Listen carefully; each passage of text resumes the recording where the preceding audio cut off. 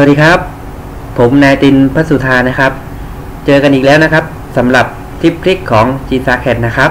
วันนี้เรายังอยู่ในโหมดของ3มิติอยู่นะครับวันนี้ผมจะมาแนะนำการใช้คำสั่งที่มีชื่อว่า Copy Edge นะครับเป็นการ Copy ในส่วนของเส้นขอบของชิ้นงาน3มิตินะครับก่อนอื่นนะครับให้เรามาเปลี่ยนมุมมองจาก Realistic นะครับให้เป็น 2D wireframe ก่อนนะครับเพื่อจะได้เห็นขอบของชิ้นงานได้ง่ายขึ้นนะครับหลังจากนั้นนะครับเรามาใช้คำสั่งกันเลยนะครับให้คลิกที่ Copy Edge นะครับหลังจากนั้นคลิกที่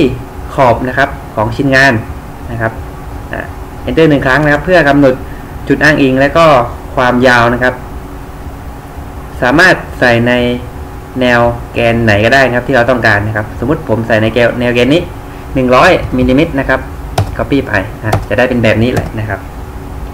ผมก็ทำการCopy เส้นบนบ้างนะครับกำหนดจุดนะครับแล้วก็ใส่ค่านะครับ50มิลลิเมตร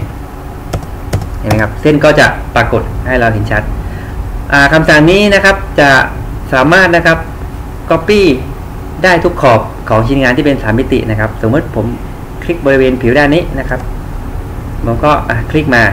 สมมุตินะครับสัก50มิลลิเมตรนะครับ